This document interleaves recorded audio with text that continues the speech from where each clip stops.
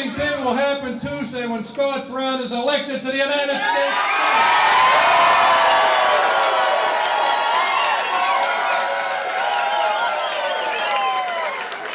And our job is to do everything we can to remind our family, our friends, our co-workers, get on the phone, remind people to vote on Tuesday, because if the turnout is huge, it's going to be a huge win for Scott Brown. So that's your assignment between now and 8 o'clock on Tuesday evening, is to man those phones, get that vote out.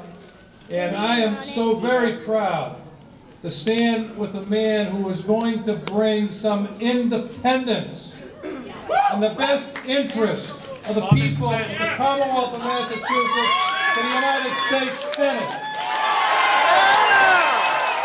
You did it, Paul! And that man is a man of integrity, a man of intelligence, a man of compassion, and a man who is absolutely committed to doing what is in the best interest of the people of Massachusetts. That man is our next United States Senator, Scott Brown.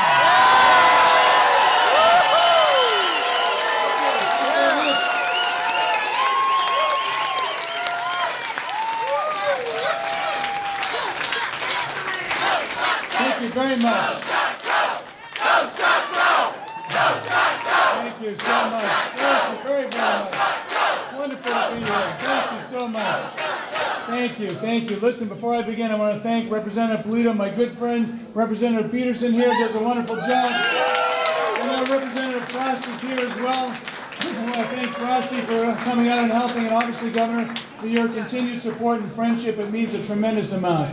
But most importantly, folks, you for taking time out of your busy Sunday from church and from your family and sports and other obligations. Thank you very, very much for coming out. It means so, so much.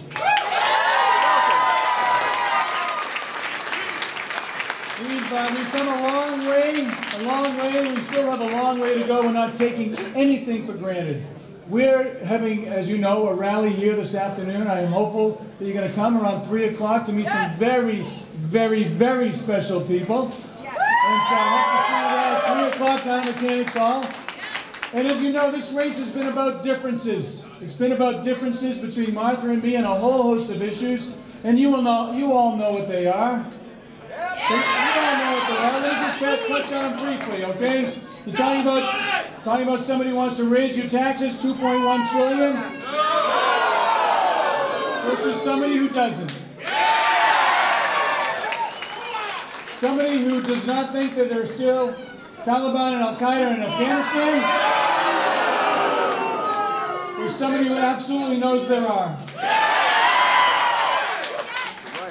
Somebody who's trying to run a very clean and uplifting and issues-oriented campaign.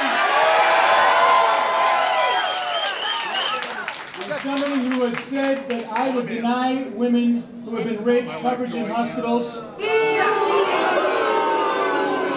Shame on Martha.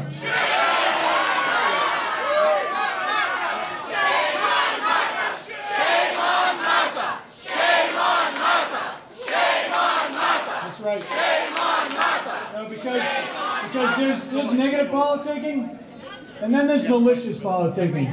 And to be honest with you, when I started doing this race and I sat across the table from my wife and kids, my wife said one thing: honey, you have to come home here after it's over, so you better run a good and clean campaign and fight about the issues and talk about the things that are very important to the people of Massachusetts.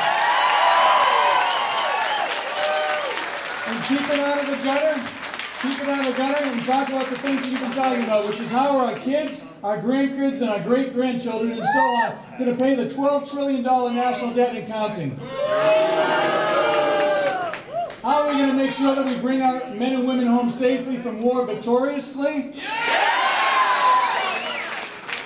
And how we're going to hold the line on taxes and stimulate our economy and create jobs for this country.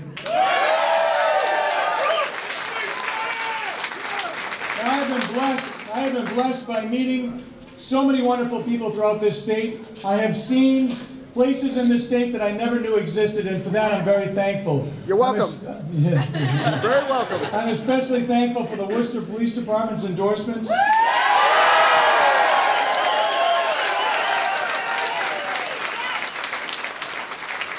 Police Benevolent Association, the State Police, a whole host of groups that care about the safety of you and your kids.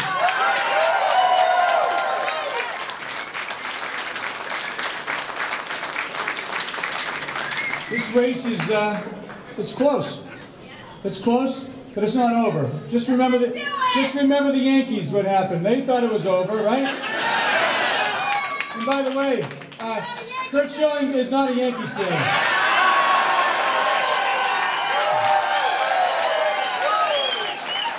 You'll be able to ask him that very question in a couple hours down the street.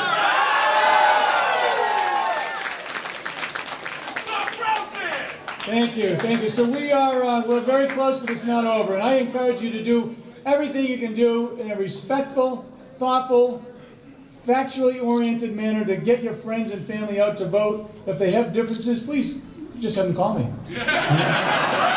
Everyone else does. So call me and I'll answer that question, because every vote will count in this election. Every single vote. Do not take anything for granted. You're right, young lady. I wish you could vote. So don't take anything for granted. Get 8:01. 8:01 is when we're going to stop. And we're going to have our hopeful victory party at the Park Plaza. And I'd love all you to come. And then we're going to try, if we're lucky enough to, and honored enough to win, we'll do some regional events for people that can't get out. But bottom line is, from the bottom of my heart, my wife and my family, we greatly appreciate how respectful you've been, even if the people who don't like us, even the trackers that have been following me around. And there's quite a few. They've been very, I'll be honest with you, the trackers, even the trackers that have followed us around have been very respectful, and for that I appreciate. So, don't forget, by sending a message in this race, a message that will be heard around the country,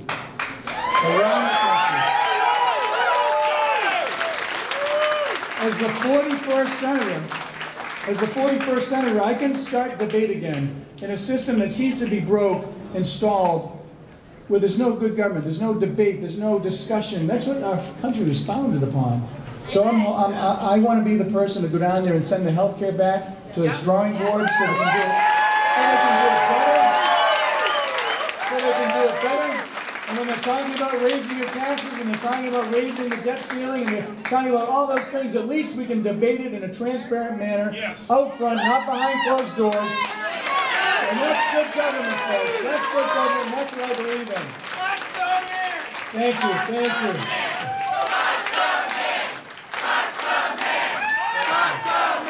You're very thoughtful. Thank you. So, listen. This race started out as a race of, politics of hope.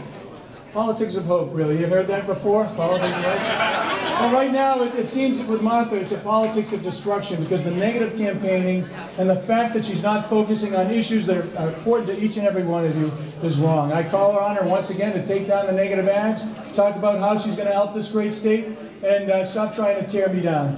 So listen, thank you very much. I'm going to try to meet every one of you. Thank you so much.